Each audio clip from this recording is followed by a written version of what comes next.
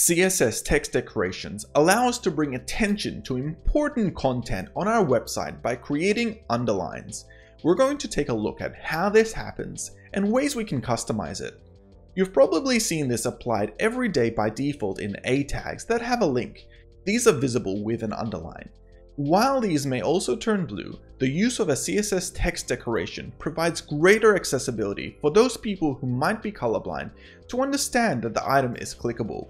There are other different ways that text decorations are applied, and we're going to go through them in this video, such as behaviors like a strikeout effect or even applying a hover.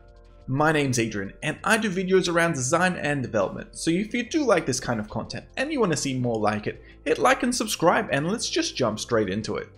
Let's start off with something simple, and what we're going to do is just write an example of text decoration in practice. What we're going to do as well is wrap this in a span where we can apply some CSS to it, and we're just going to apply the default text decoration value of underline. This will provide us with an underline on that text block.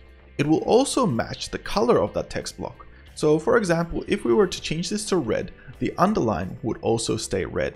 We have to be careful though, because otherwise, if we're not, then this might be confused as a hyperlink. So be careful when applying it. For example, you might want a clickable event that calls a JavaScript function, and in that case, you might manually want to set a text decoration.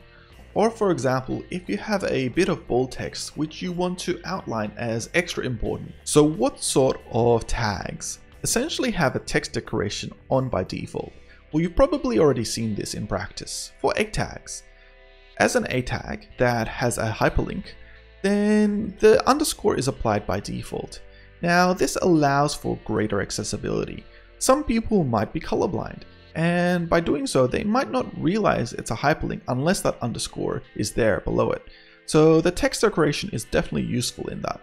But certain websites like Wikipedia might have hyperlinks all over the place, so they override this text decoration value with none, and it's only visible on a hover effect.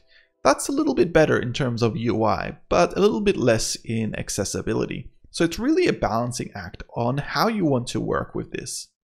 Text decoration also allows for a number of different values to be passed through. It doesn't just have to be an underline. For example, we could do a line through, and this would make it look like it's been stricken out. And it's a good way to show that you might be editing a web page and removing certain items. Of course, there's other properties as well, such as overline, and this puts a line at the very top of the parameter.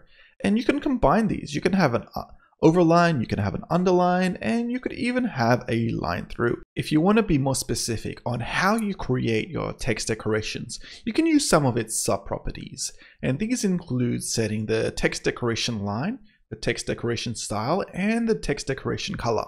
Let's take a look at some of these. Over here for the A tag, I'm going to create a text decoration color. I'm going to set this as red. So now we can see that hyperlink has a red underline on it, which is pretty cool. We can also do a text decoration line. And over here, we can do a different line. Instead of the underline, we can pass in the line through.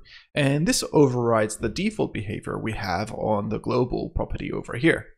But in this case, I'm going to remove these two.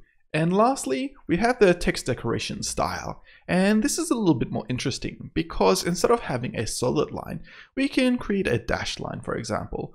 Or we could even create a wavy line, which looks pretty cool. And that way we can create more interesting elements for the text decoration style. Let's see if we can combine all these principles together.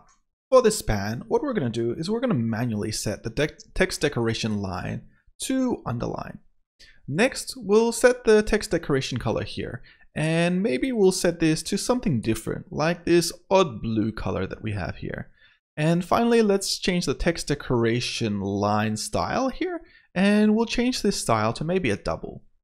This way, it's abundantly clear that this is more important text that people should notice when they're reading, but it's very different to the hyperlink we might have placed on the website all over the place. And this is a good use of text decoration in practice. I hope this video gave you a better understanding of using the CSS text decoration property. It's very useful for making sure that we have great accessibility for our website and we make content a little bit easier for people to read. If you did like this video, hit like, hit subscribe, and I'll see you in the next one. Thanks.